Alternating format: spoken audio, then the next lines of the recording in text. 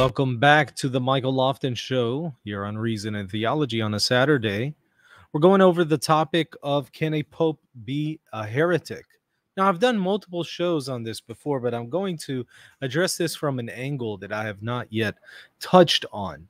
And that is specifically from Bishop Gasser's Relatio related to the First Vatican Council. Don't worry, I'll explain what that means, but it's a very important document that helps give perspective on Vatican I, which is the ecumenical council that taught people infallibility.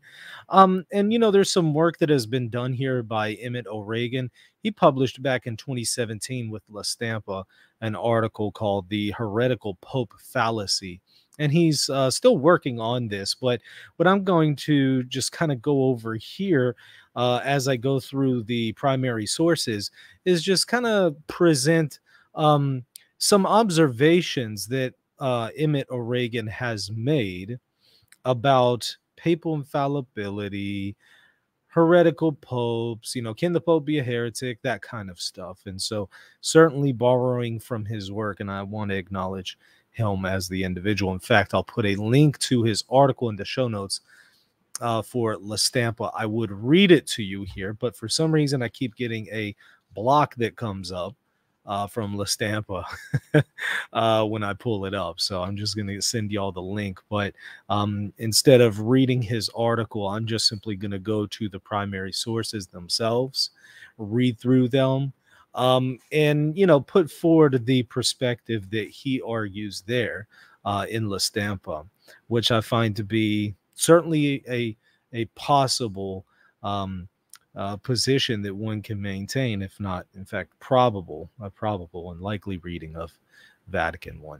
Well, this is pretty relevant because we constantly see people saying the Pope is a heretic or the Pope has taught heresy. And so we have to ask, you know, several questions here. Can the Pope personally be a heretic? If so, what kind? And then can he teach heresy? And if so, to what extent? These are the types of questions that we have to analyze.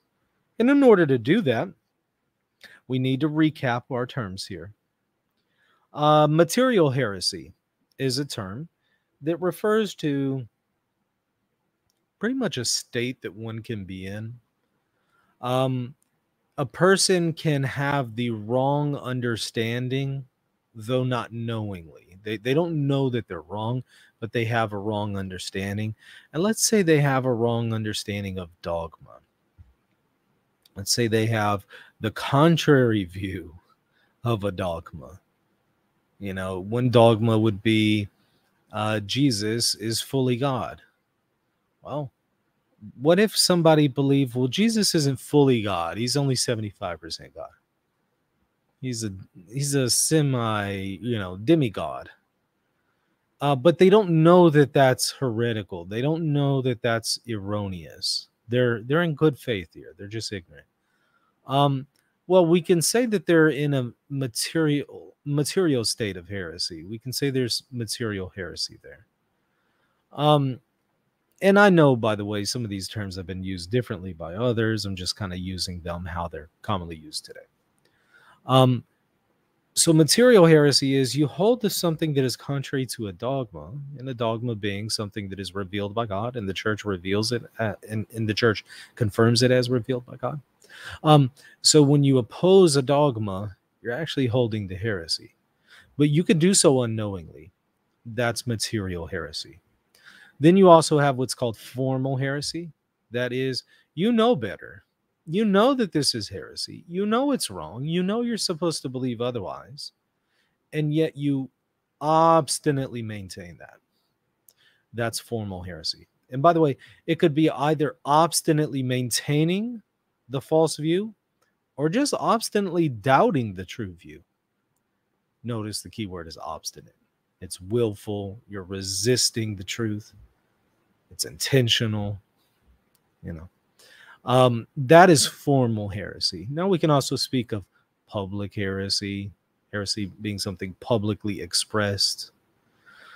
So if a person were to hold this privately, you know, maintain a heresy knowingly or unknowingly, in their heart, but it's private. That's what's called occult heresy. Occult meaning it's hidden. Occult just means hidden. Occult heresy versus public heresy, which is you actually are expressing it. You know, you're putting it out there in one way or another, verbally, in writing, through a hand gesture. Believe it or not, you could gesture to heresy in some instances. There's been some theologians who have discussed it, which I've found pretty fascinating, because you wouldn't normally think of certain gestures as being heretical. But suppose if somebody asked you, well, do you believe this heresy? And you go, that's a gesture, right? But it's clear that you're affirming the heresy at that point. Well, anyways, I digress. We can also speak of manifest heresy. Now, there's different ways in which this has been interpreted, or I should say defined. But, you know, one figure like Robert Bellarmine is going to define manifest heresy, or a manifest heretic is, he's not only somebody who has a wrong view, that is even a heretical view, not just material heresy, and it's not just publicly expressed, and it's not just formal in nature, that is, they know better, but rather they've actually been rebuked by the proper authorities twice, and they remain and persist in it after the rebukes. That then becomes manifest. Prior to the rebuke, they are not a manifest heretic.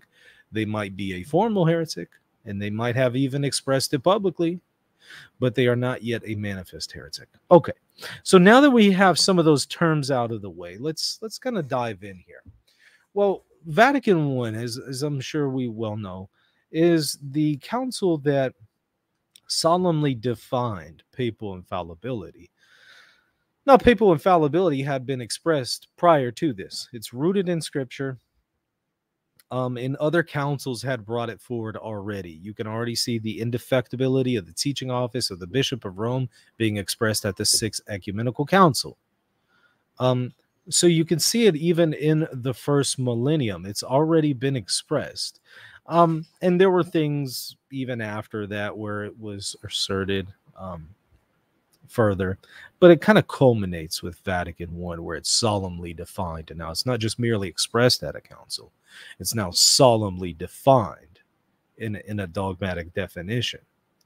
So Vatican I, 1870, which I think 1869 to 1870.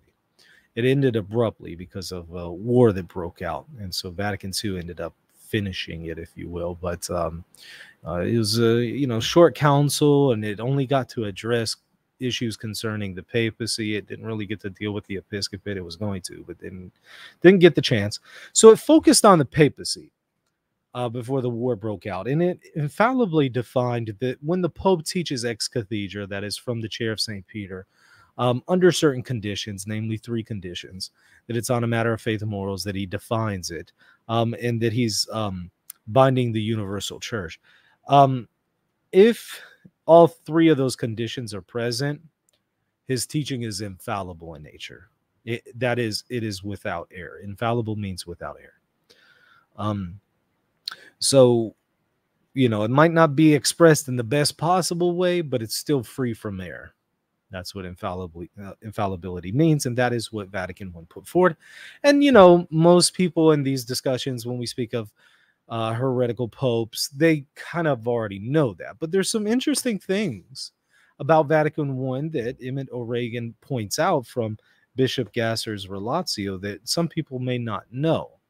And for those who are not familiar, Bishop Gasser was a really important figure at the First Vatican Council. And he gave a speech, or rather what's called a relatio, prior to the bishops voting on papal infallibility. Before they vote on the document, there's a speech that kind of explains to them, here's what you're voting on. Like, here's the meaning. And by the way, I'm going to also answer any objections or reservations that people have, so that we can properly contextualize what you're about to vote on. So obviously this takes place before the vote, before the bishops vote on papal infallibility. Bishop Gasser, very important figure there, gives a speech explaining this document you're about to vote on for papal infallibility. Here's what it means. And he's also fielding objections. And one interesting objection that he dealt with at the time, again, as O'Regan points out, and you can see this if you read the Relatio, the speech, if you will. It's here in this book called The Gift of Infallibility. The Gift of Infallibility. Bishop Vincent Ferrer Gasser. Translated with commentary by James T. O'Connor by Ignatius. So, if you read the Relatio, you'll have kind of a good understanding of the context behind the document that the bishops voted on. So it's not magisterial in and of itself. That is the Relatio. It's not part of the magisterium, but it's an interpretive key for the magisterial document, Pastor Eternus, that teaches papal infallibility. So in other words, if you want to properly understand Vatican I and papal infallibility, you go to the interpretive key, and that is the Relatio. So it might not have magisterial weight, but you could say it has interpretive weight, if you will, because it explains the meaning, the intention, the context behind this. Well, prior to this speech at Vatican I, before we look at it, there had been people who were speculating on the question of, can a pope be a heretic? Can a pope teach it in heresy? Robert Bellarmine, St. Robert Bellarmine, Cardinal and Doctor of the Church, wrote profoundly on this topic in this work right here. So it's a pretty large tome here on the Roman Pontiff in 5 books. And he kind of goes over it in multiple places there and has a lot to say, but he goes over the various opinions that were at the time. And one of those opinions specifically is important because one of those opinions, it seems there's a really good case that could be made. One of these opinions about the question of a heretical pope was what the Council Fathers were accepting when they voted on Vatican I's teaching on papal infallibility and the document Pastor Eternus. But again, before I do that, I'm trying to lay just a little bit more groundwork. You did have some instances where people claimed that popes were heretics in the past. The famous case being Pope Honorius. Now, I've done multiple shows on Pope Honorius here already. I'm not going to repeat that here. I'll just put those in the show notes. You're welcome to watch it at any time. But it seems pretty conclusive that he did not actually teach heresy. How does that work with the Sixth Vatican Council teaching papal infallibility, and also with the Sixth Vatican Council, Sixth Ecumenical Council teaching papal infallibility? But likewise, the same Sixth Ecumenical Council maintained that Honorius was a heretic and condemned him as such. How does that work? Well, I have a whole video specifically on that. I will put in the show notes. Go and watch it. But I think it's shown that Honorius was not a heretic, and he certainly did not teach heresy, let alone does it seem that he held a heresy. It seems that wasn't the case. And that's also something that Bellarmine put forward. He defended Honorius, and he also addressed other accusations that Protestants were making, saying, well, this Pope Liberius was a heretic, and so was a heretic, and this guy was a heretic. And he addresses all of that and shows that these popes weren't heretics. There's, of course, the famous case also with John the 22nd, where in some of his homilies, he was putting forward an erroneous view on the beatific vision. And it was his successor who dogmatized the opposite view than the one he was putting forward in his homilies. However, on his deathbed, he did retract his error. That is John the 22nd. He did retract his error on his deathbed, or actually prior to that, I should say. And he also made it very clear that he never intended to bind the universal church to this false teaching. And then after him, the question of the beatific vision was dogmatically defined, And so at that point, if you were to deny it, it's heresy. Up until his time, it was an error, but wasn't technically heresy yet. Be that as it may, he certainly held to an opinion that was theologically in error. It was theologically untrue. He wasn't putting it forward in his magisterium, but he privately held to it. But he wasn't obstinate, and it wasn't formal in nature. It was more material. When he realized and was corrected, he accepted the correction. So it wasn't obstinate. It wasn't formal. It was material nature. That will be important for what's going to come here in just a moment. So now that we kind of laid this groundwork, let's take a look at what Gasser says in his Relatio, because this is how Vatican I understood the papal ministry. This is what they were effectively voting on, which, of course, again, the document passed, so we know it's magisterial. But here's how they understood it. I'm going to skip to page 58 here, where Gasser's kind of at the end of his speech, and he's fielding objections before they vote on the document. And he says, as far as the doctrine set forth in the draft, that is, this document, it's still in a draft state because they haven't yet voted on it. As far as the document set forth in the draft goes, the deputation is unjustly accused of wanting to raise an extreme opinion, that of Albert Pighius, to the dignity of a dogma. So some are saying, look, this draft that you're going to have us vote on here, which again was approved, this draft, you know, it kind of seems like you're putting forward and you're wanting to dogmatize the opinion of Albert Pighius on the question of a heretical pope. That's the objection that he's about to field and respond to. And he's going to explain what Albert Pighius's view is. So here we go. For the opinion of Albert Pighius, which Bellarmine, that's Cardinal Bellarmine, indeed calls pious improbable. So Bellarmine was actually in favor of Pighius's view. He calls it pious improbable. Was that the Pope, as an individual person or a private teacher, was able to err from a type of ignorance, but was never able to fall into heresy or teach heresy. Stop. Let me explain that. We're not just talking about teaching heresy. Pighius is also saying, and Bellarmine approves of this view, that the Pope, even in his private person, as a private individual, even outside of his capacity to teach, he cannot be a formal heretic. Now, he's not using the words formal heresy there, but that's the meaning. Because you'll note, he says, well, there could be a level of ignorance there. He could hold to the wrong view out of ignorance. What would that be? That would be material heresy, right? So they're not saying that the Pope can't be materially in a state of heresy. That's not in question here. They all take it for granted the Pope could be in a state of material heresy. But could he privately, formally be a heretic?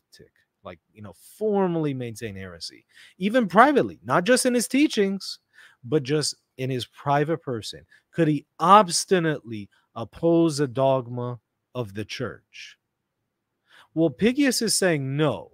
He could be a material heretic unknowingly. He's in a state of material heresy, but he could not formally be a heretic. That is obstinately knowing better. And again, this is prior to being corrected. This isn't even a question of manifest heresy. This is just, could he knowingly maintain a heresy? Pighius is saying no. Bellarmine is then saying Pighius, his view is probable and pious. But it goes on. To say nothing of the other points, Let me say this clear from the very words of Bellarmine. So Gasser's now going to say, okay, this isn't just Pighius's view. This is Bellarmine's view. And now I'm going to quote Bellarmine to you, he says. Both in the citation made by the Reverend Speaker and also from Bellarmine himself, who in Book 4, Chapter 6, which we'll look at here in just a second, pronounces on the opinion of Pighius in the following words. So here's what Bellarmine says about Pighius and his view. It can be believed probably impiously that the Supreme Pontiff is not only not able to err as Pontiff, but that even as a particular person, he's not able to be heretical by pertinaciously believing something contrary to the faith.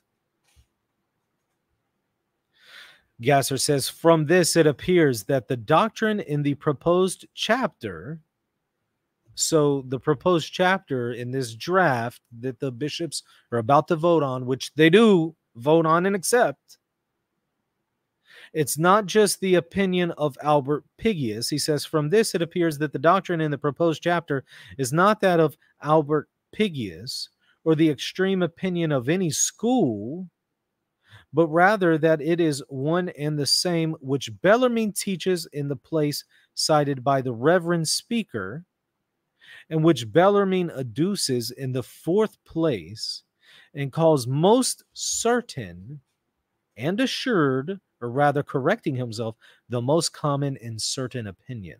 Okay, so what is he saying? It really does seem, now I'd be happy to hear somebody who pushes back and say, no, I think you're misreading Gasser, here's what he was getting at. I'd love to hear some feedback.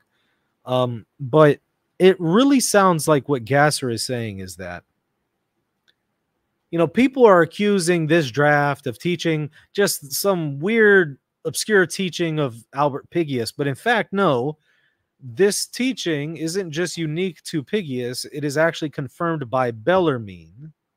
And that is what we are accepting here. We're accepting Bellarmine's view. And Bellarmine says that this view is certain, most common, pious.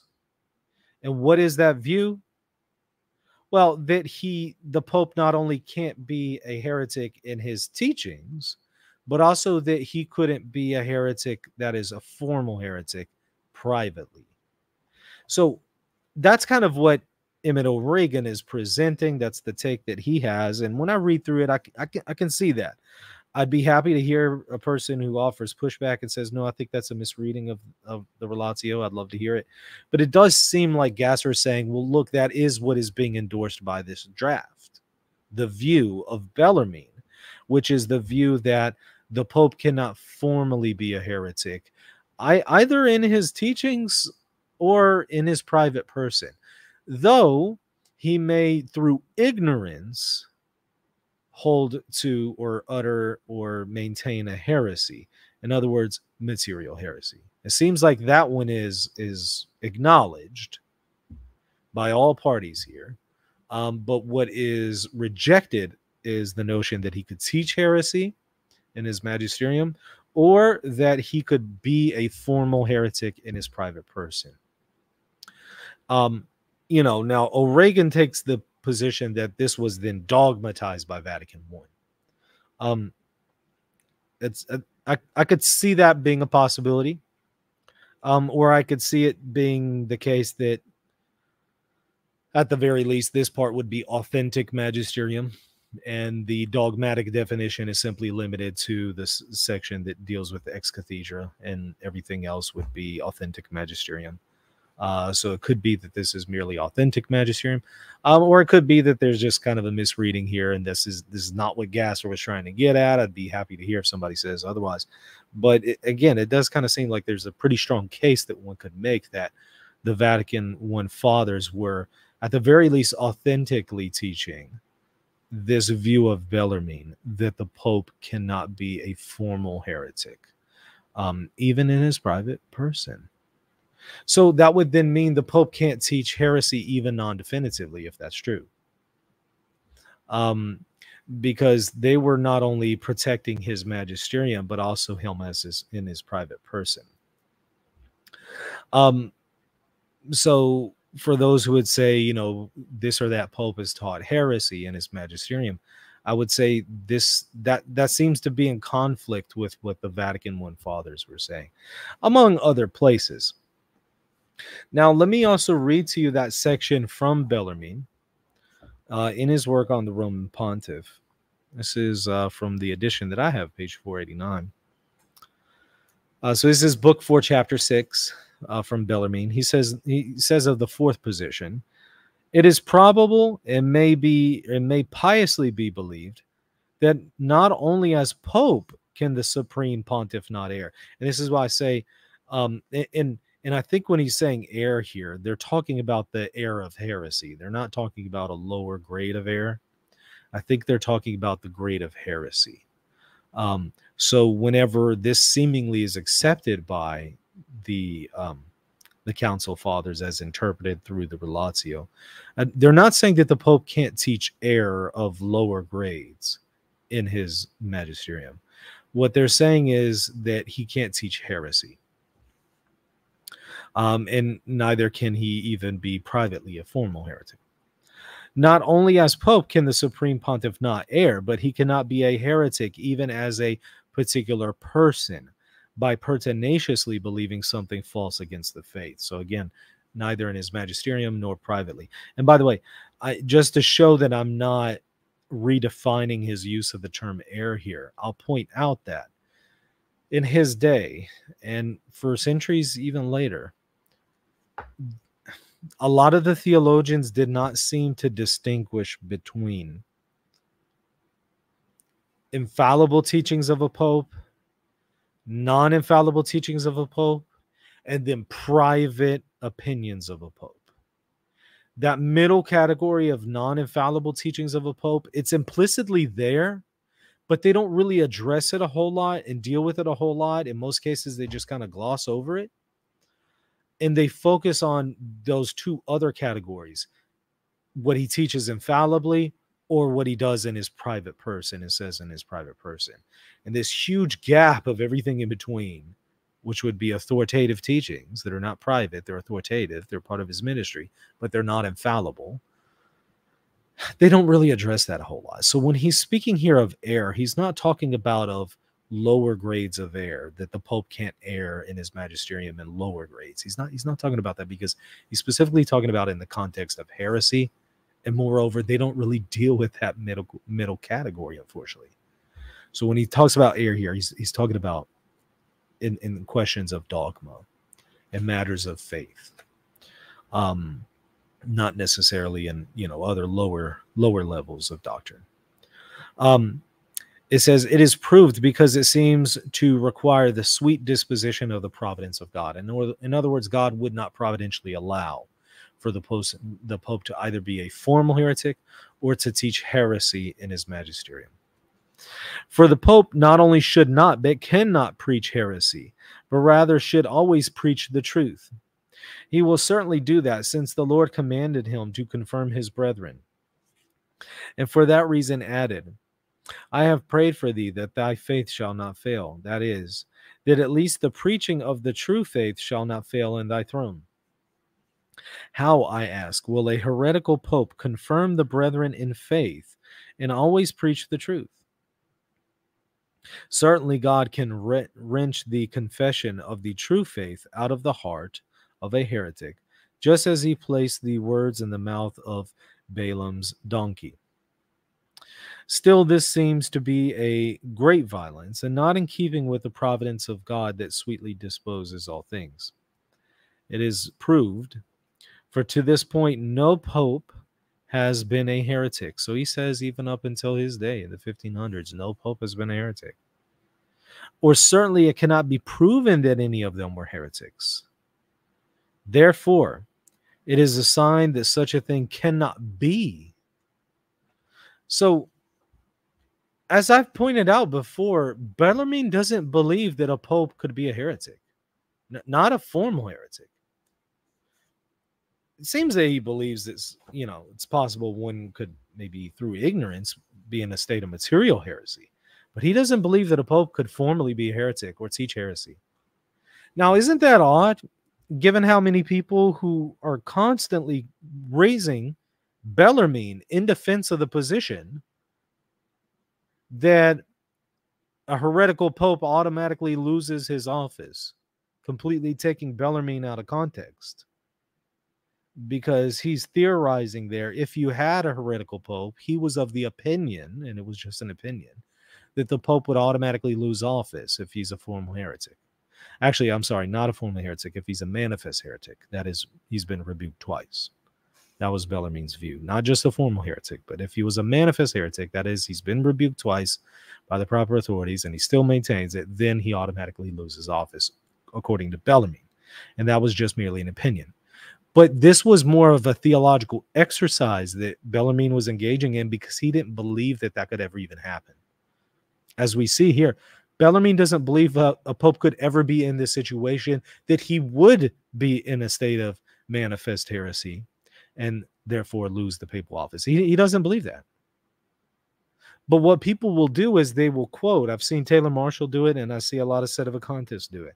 They will quote, I saw Father James Altman do it, also Sedevacantists now. They will take Bellarmine and they'll point to these theoretical discussions that he has, and they'll confuse what he says about a manifest heretic with somehow a formal heretic. They confuse those things. They don't seem to realize what he believes about a manifest heretic. And then they also think that this was his view, when in fact he's saying, well, if the Pope could be a heretic, then this is the view I would maintain. But in fact, I don't believe this view because he can't be a heretic. That was Bellarmine's view. They always miss that latter part. Bellarmine didn't even believe this.